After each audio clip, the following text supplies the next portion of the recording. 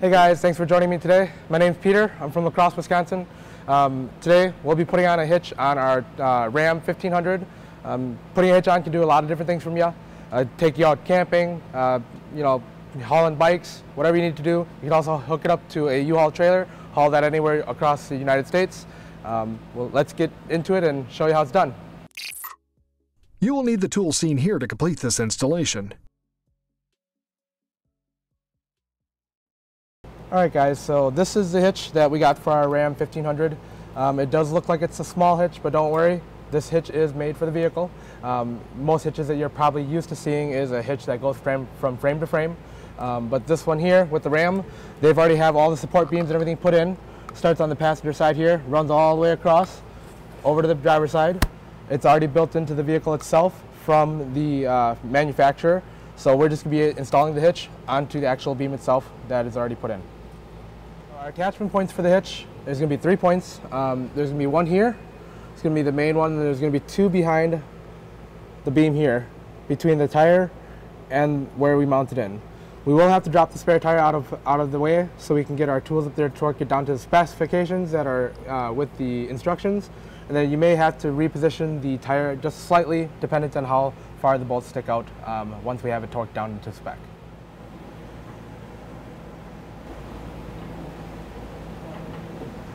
Alright, so before we actually put the hitch onto the truck itself, what we'll want to do is take the provided bolt that's going to go into the main hole up here for the hitch itself. You'll want to start threading it in. It'll be a little tight, so we want to make sure it goes in nice and freely. And we don't want to use any power tools while doing this because you don't want to strip any of the threads while you're doing it. You just want to make sure you can get it in and out nice and smooth. Then we'll proceed on putting the hitch onto the vehicle. Alright, so when putting this hitch into position, the bumper does sit in the way a little bit of your attachment points. So when you're putting this up, you do have to angle it to get it into place. Once you have it into place, you'll take your bolt with the washer and go from the top side to hold it into place for you so it does not move.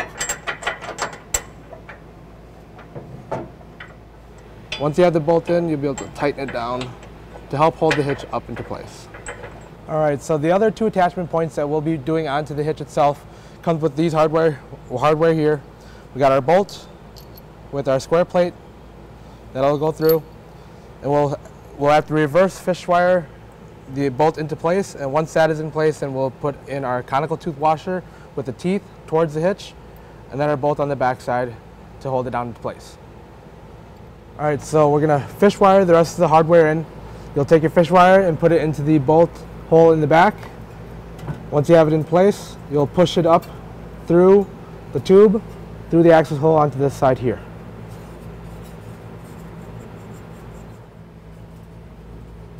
Alright, and then now you have it out the access hole in the side.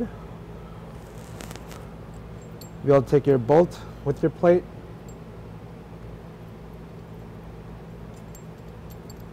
you'll thread it on. Then you'll want to set these down into the tube separately. So the plate goes in first, and then the bolt goes in afterwards.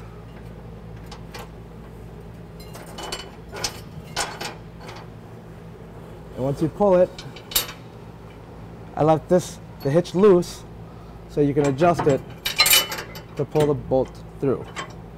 Once the bolt is out on the back side, you'll be able to take the threads off, or the bolt buddy off.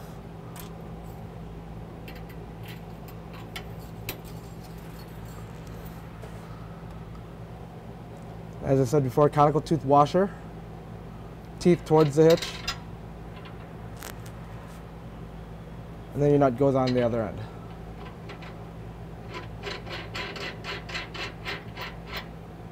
And you can leave this somewhat loose as well because you do have to do the passenger side as well here.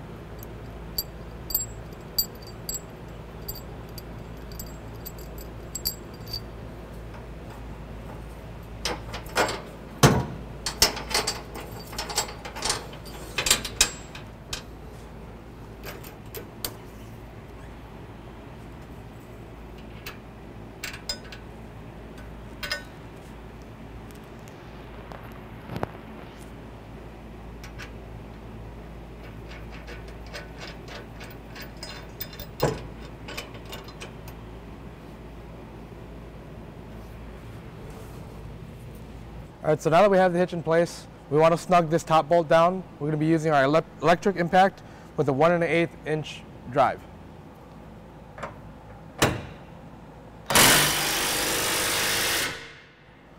Then we'll be able to torque them down to spec afterwards. Alright, now that we have this snug down, we're going to take this and torque it down. This top one is going to be 250 foot-pounds. The back ones will be 85 foot-pounds.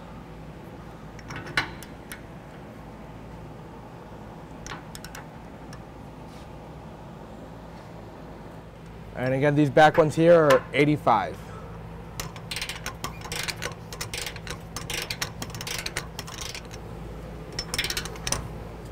And now that we have the hitch torqued down, we'll want to raise the tire back into position. All right, last thing, guys, the hitch manufacturer does provide us with a cap to go over this bolt that we put into place up top here. That'll go nicely into place so it covers up the bolt, doesn't make it look like it's shoddy looking. Let's go over some features about this hitch that we installed. It's got a 2-inch receiver tube opening. It's got a nice cover that goes around the edge of it. We have 2 large safety chain loops that you'll be able to put your chains through. That way it'll keep whatever you're hauling behind you, even if it were to come off your ball. But other than that, stay safe out there, enjoy the outdoors, stop in and see me again. A couple important measurements on this receiver hitch that we had placed in. From the receiver pinhole to the back of the hitch, it's going to be 2.5 inches. And from the ground to the top of the receiver tube is going to be 20 inches.